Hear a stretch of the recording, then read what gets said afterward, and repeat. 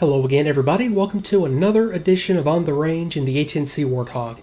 And it's a very simple, very short topic for today. It's actually Plan B I had been planning on right now doing the BF-109 test flight series, but ran into a small issue with the kneeboard. It's a known issue that's being worked through. So it's on to this, and it is a discussion of how the aircraft steps between waypoints. I know, it's very, very exciting, right?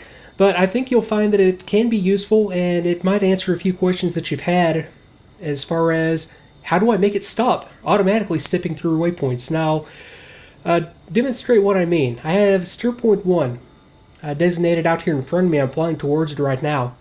And what the aircraft does by default is once you fly over the Steerpoint or waypoint, I'll use those terms interchangeably, although I am aware of the difference. When you fly over it, it automatically steps to the next one in sequence. Now, for me, that's not always what I want the thing to do.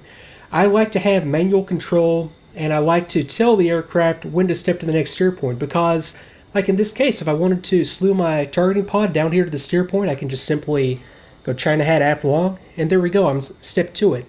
Now, what always happens when I leave this in automatic mode, I end up overflying a target I'm trying to take out, and I've got about a mile to go, but yeah, when I overfly it, it's going to step to the next steer point, and then all of a sudden, if I try to do that same trick, the China hat aft long, to reacquire that target area, then all of a sudden it's on a completely different steer point altogether, and it just really bothers me. It bugs me to no end when that happens. And you just saw it step to steer point 2, which is 13 miles out, and now you see the targeting pod is now looking out there at steer point 2. So, what I can do to keep that from happening and to take total control of how and when the steer point steps is I can come out down here to my CDU. I'll try to get over here to make this presentable. Okay, that'll work. So on the CDU, I have an option here if I go to the other selection on the page dial and I select the flight path menu or flight plan menu. Now I have this selection. Right now it's set to auto. I depress the button and now it's set to manual. So that was other on the dial, and then depress flight plan or FPN for flight plan menu, and then depress this button to cycle between auto and manual. Now I have total control over it.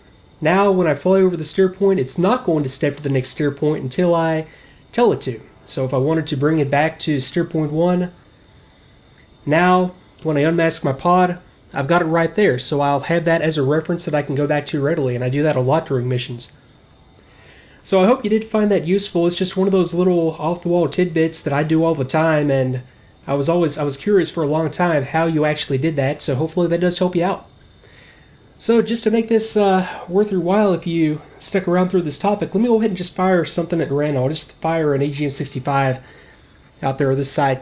I always like to blow something up during these videos. Okay, so I've got the steer point. Let me go ahead and slave it on over.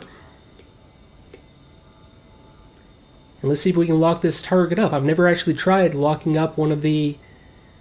maybe I have in the past. Okay, so let me go narrow field of view. Okay, now let me go narrow field of view, command the lock. Okay, it's not an